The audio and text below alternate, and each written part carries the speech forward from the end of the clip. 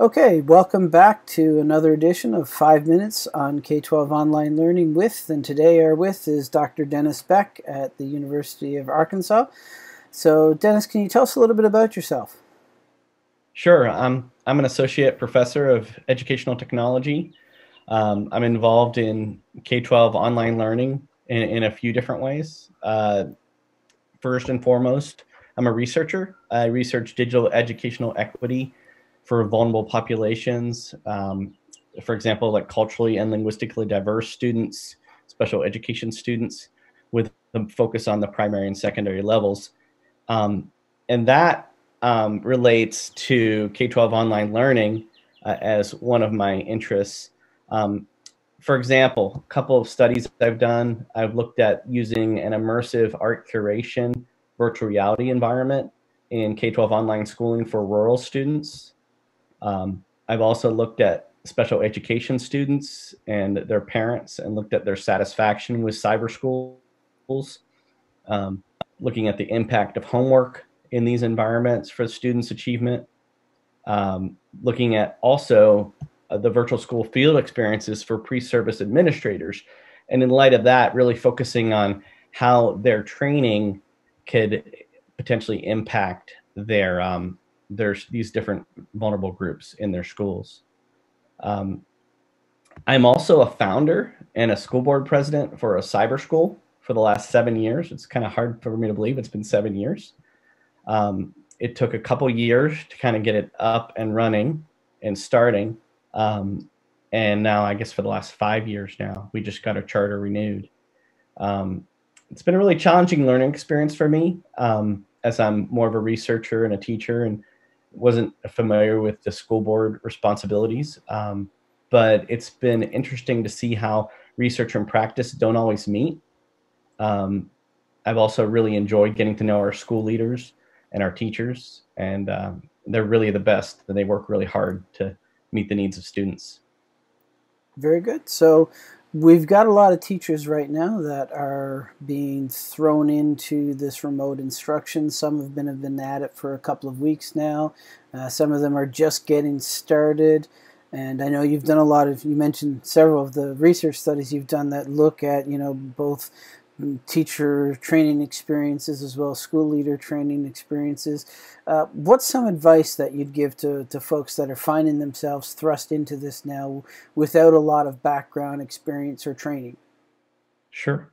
Well, as an ed tech professor, I have a lot of students in that boat, although they have more experience than most out there with technology integration. Here are a few things that I've told them, and they've kind of center around knowing your audience. The first would be audience analysis, and I think all good teachers know that it's true. You have to do good audience analysis and know your students. But many that I've talked to, I think it might just be the shock of this crisis that we're in. They don't realize how much their students have changed in the last few weeks. Lifestyles have changed, where they learn has changed, even how they learn has probably changed, and around whom they've learned. Um, and a lot of things could be different as a result.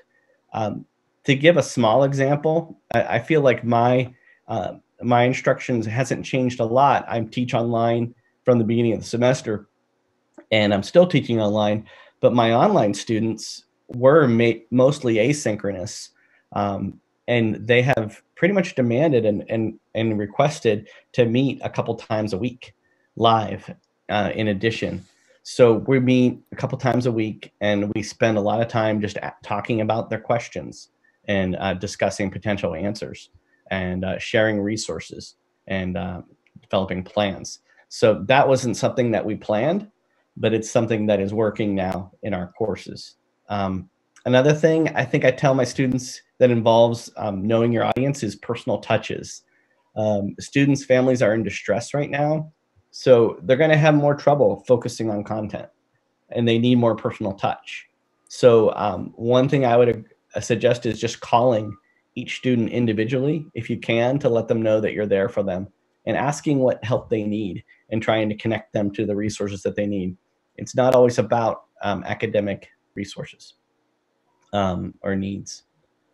And then I think also just is providing a lot of opportunities to see the other students. I put C in quotes there. I know that a lot of teachers have gone to Zoom, and that's okay. But the reality is that students are using, they're used to interacting with you in different ways face to face. So you need to come up with different ways to interact with them online. That might be Instagram or Facebook. You might try your hand at TikTok and doing a TikTok video or two. You might text them, or of course you're going to email them. But one of my favorites is I've gotten the personal addresses of my students. I like to drive by the student's house and drop a care package on their doorstep. Of course, everything properly wiped down and cleansed beforehand. But just those are a few different things that I advise my students. Very good, very good. Now, we've got a lot of parents now whose role in the educational partnership has changed very much to be to have a much more direct role in supporting their kids, and I know that's something that you would have seen a lot of with your work with the cyber school in Arkansas, as well as right now you're remote working. I imagine their wife is remote working as well. If I remember correctly, you've got 3 children Three that children. you've got to help support in that role. So with all of this sort of background, what's some advice you'd give to those parents that that are experiencing this for the first time now in this really sort of direct way? That's a great question. And I mean, earlier in both my wife's and my careers, we homeschooled full time, and I really enjoyed doing that. And we're not doing that now. But I think the first thing is to realize the place. Education is very important, but your relationship with your kids is more so. Spend time doing things with them that, and more time with that than helping them to learn. So it might be board games, it might be video games, it might be walking in remote areas or biking in remote areas. You might pack a lunch or get takeaway from a restaurant and take your family to a remote park, and picnic, those things. But with that said, focusing on the education process, a few things to realize. First of all, realize that it won't take your kids a full school day to do all their schoolwork.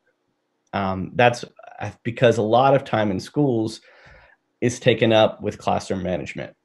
Not all the time, but there is some time that is taken up with classroom management. As a result, a lot of students are going to finish their formal learning activities in 3 to 4 hours a day. So game plan what they're going to do in those other 3 to 4 hours a day, without that content.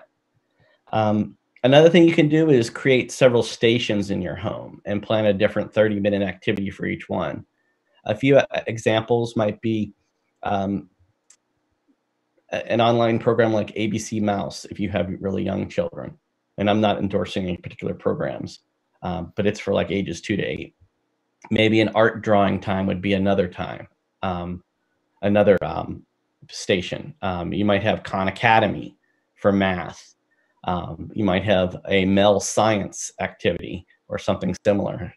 And varying activities so kids are having fun and doing something different every 30 minutes.